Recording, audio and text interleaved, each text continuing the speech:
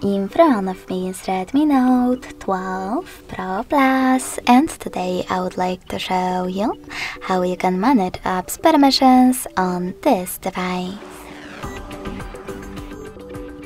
So go into settings. Now you need to scroll down to access privacy protection. Then scroll down, tap on all permissions, and tap on one of your device's features that you wish to manage, like camera. Now click on one of your apps. I will go with AliExpress and select one of those options.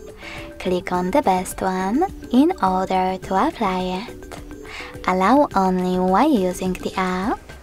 Ask every time or don't allow.